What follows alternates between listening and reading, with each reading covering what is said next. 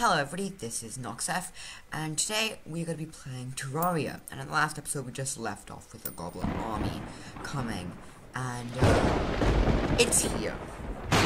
A guy just got killed. We have no way to defend ourselves. We are incredibly underpowered and not at all prepared for this.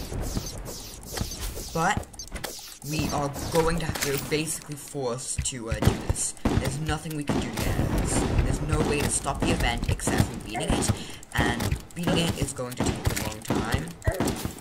So, what better way to do it than with a montage?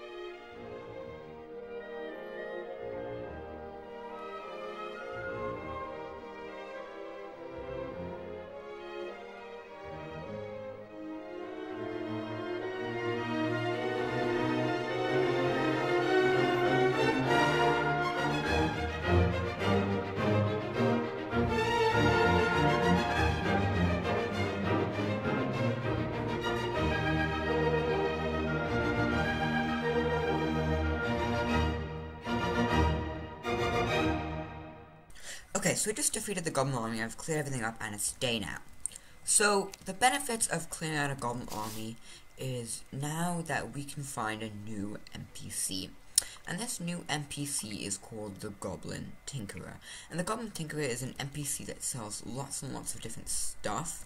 They sell rocket boots, they sell a workshop, so it's like a new crafting bench table thing that you can craft new stuff with.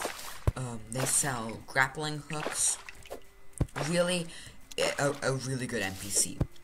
They can also reforge stuff, which is giving it different modifiers.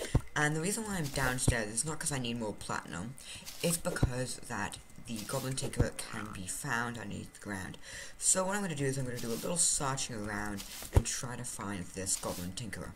Okay, so there's good news. I just found Bound Goblin, which is the Goblin Tinkerer. He says, "Thank you for freeing me, human.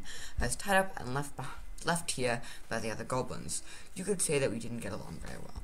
So I can now go to a shop and I can buy a bunch of different stuff from him. I don't have any money now, but what I'll do is I'll get, and I can also reforge stuff. So my Vile Thorn, which is a weapon that I just got, I got it from breaking more of those orbs that we showed before. So yes, well, this Vile Thorn that I got, I can like reforge it, and then it gives me a different modifier. For example, my Platinum Pickaxe, the modifier is superior. This is rapid, sluggish. It's kind of like the prefix of a weapon. So using that guy, we can actually pick and choose them, although it can get quite expensive. Speaking about NPCs, NPCs need houses, and right now I only have one house. So what I'm going to do is I'm going to, if you haven't noticed, this house is pretty bad. So what I'm going to do is I'm actually going to make more houses, because there's a lot of NPCs. I have at least like 3 NPCs which I have that need to move in. So what I should do is I should start making more houses. So that's what I'm going to be doing. So let's make some houses.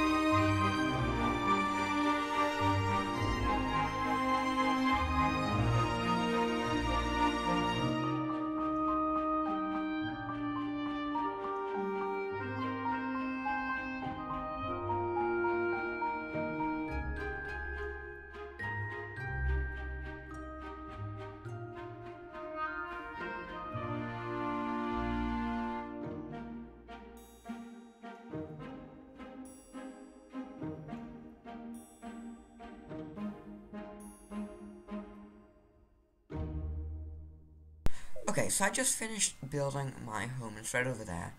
But something more pressing has just happened. I just got the notification in the chat saying that an evil presence is watching me. And for all Terraria veterans, you know that this means the Eye of Cthulhu is coming. And the Eye of Cthulhu is the boss that I wanted to fight in the end of the last episode, but I didn't have the time for. And, you know what, I'm probably not going to beat the Eye of Cthulhu, considering that I lost immediately against, so far, every single boss that I've tried. But I might as well try, because it's a free boss summon. So, anytime now, the Eye of Cthulhu should spawn, like when it hits night. Okay, so, the Eye of Cthulhu just summoned, and you can see it right there. It's a big hulking eyeball. So what I'm going to be using is I'm using my strong platinum bow, which has frostburn arrows. Frostburn arrows are arrows combined with blue torches, which are made using ice in like the snow biome, and they give the frostburn debuff, which stops regeneration, which doesn't really affect the Eye of Cthulhu, because the Eye of Cthulhu can regenerate, but it also does just continuous damage, about 6 to 8 damage. Well, minus defense, so in total that's not much, it's like 2, but it's better than normal arrows, so that's what I'm going to be using for a lot of it. I also have my shotgun. I would use the Vilethorn, except the Vilethorn's not very good at the Eye of Cthulhu boss fight. It's better with like direct damage, so I'm going to be using Ranger class stuff, even though I don't really have any Ranger armor. I'm still going to be using it, because it's better than my limited magic class. So I have my wings and my double jump, and I'm going to be, you know, kind of just avoiding his attacks. So when he goes up, I go sideways. It might be a little bit hard to see, because it's nighttime. I probably should have lit this up better. I do have a light orb, and that's the light pet, and that light pet can give me light, and it follows me around, and I got that from smashing more of the shadow orbs in the corruption. Anyways, he's getting low, and as you can see, he just turned into his second form, and now he does these dashes, and these dashes, you might be able to see, it's very dark, but these dashes are really, really fast and go towards me, and unless I'm in constant lateral movement, I will almost always get hit by it, and it does a lot of damage. So that is probably the #1 thing that could end this boss fight now. He's also incredibly hard to hit when he's doing the dashing, and he dashes more and more the less health he has. So by the end, it's going to be almost impossible to hit him because he's going to be dashing so much. Looks like he's almost dead, and there we go! We killed the Eye of Cthulhu.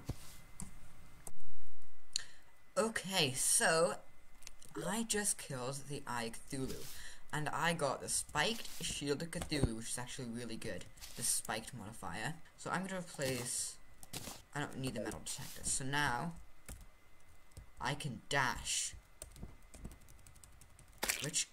and it does damage, I just absolutely murdered that. So yeah, this should come in useful when fighting both Skeletron and also the Eater of Worlds. So what I'm going to do right now is I'm going to actually make a arena, and then I'll talk to you guys when that arena is done, and we can fight both of them. Okay, hello everybody. So, I am back, and I've dug out this large arena, and I think it'll be more than good enough to kill this thing for reals this time. And you see, I have a lot of potions, so I am super duper ready. Buff, and begin. So, again, I'll just do the old this. Just coming out again. Should look nice. Alright, I'm kind of trapped a bit. Yeah, I've trapped myself more now.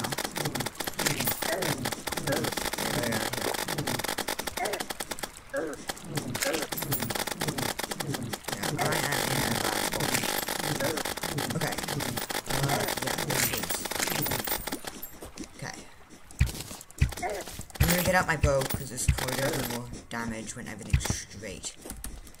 When everything's curled up, it's good to use the vine thing, the magic weapon.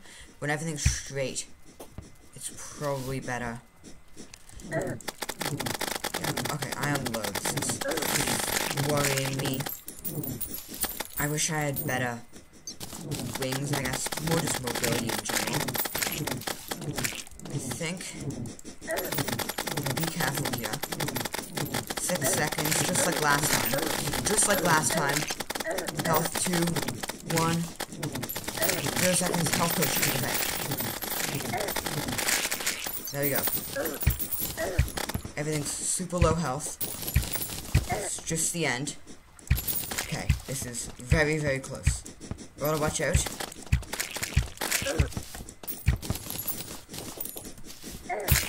Okay, be careful. Okay. There's not many left. This is a bit easier. I can now dodge. There we go! I defeated him. Okay, so Theater of Loss has been defeated. My heart is beating super hard. Still have a lot of bosses left. Well, sorry, it's not bosses. I still actually do have a lot of bosses left. But that feels really, really good. It's a skull. Okay, so opening this up, I got the Brisk Worm Scarf, Trash Sale, Demonite Ore, and some money. 15 gold pieces. So, this Worm Scarf that we just got reduces damage taken by 17%, so that's actually really good. So I'm going to replace that with my Shackle. So, the next thing that we have to worry about now is Skeletron.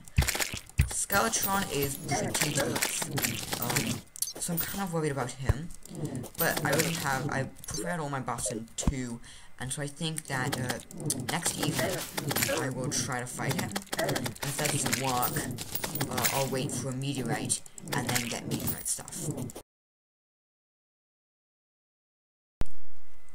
Okay, so I just got the space gun. I finished digging out the meteorite. It's not actually completely done, it's still good. But you can see that I now have meteor helmet, meteor suit, meteor leggings, plus 9 magic damage, which the weapon I crafted, the space gun, is a magic weapon, and a set bonus, magic gun costs 0 mana. So now, I've just turned myself into a killing machine. I can deal a lot of damage. This setup, if skilled enough, can take down the Wall of Flesh. I'm nowhere near skilled, so I might need to try a different, more powerful loadout to kill the Wall of Flesh. But hopefully, even with my skill level, I might be able to try taking down Skeleton.